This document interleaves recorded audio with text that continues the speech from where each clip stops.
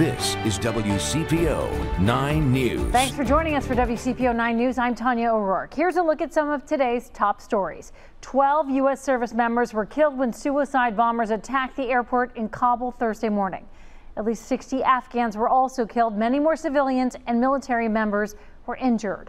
President Biden responded in an address to the nation, promising to use all of his power to find the perpetrators. A Springfield Township mother accused of killing her daughter was in court today. Deanna Robinson's lawyer asked for a continuance in her competency hearing. They want to admit her for medical treatment. Robinson's currently pregnant.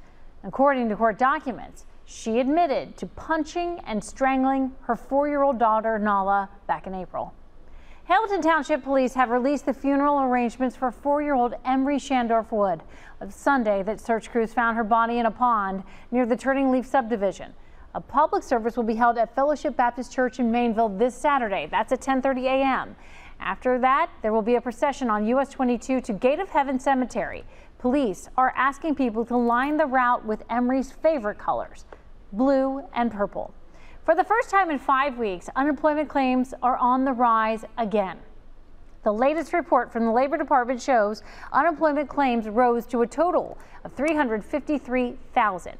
That is an increase of 4,000 claims from the previous week, but economists expect claims to drop as time goes on. Currently, the economy still needs more than 5.5 million jobs filled. That's just to catch up to pre-pandemic levels. Let's get a check of that forecast. Here is Taylor Nimmo. Taylor.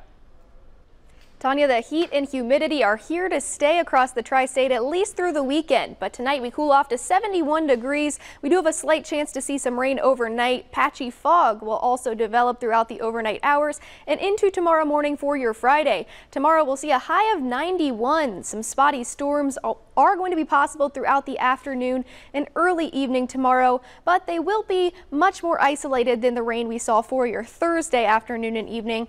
The heat and humidity will continue as we head into the weekend, but the main concern is going to be the heat rather than the rain. This weekend, our temperatures will remain in the 90s, but on Monday, our temperatures will cool back off into the 80s.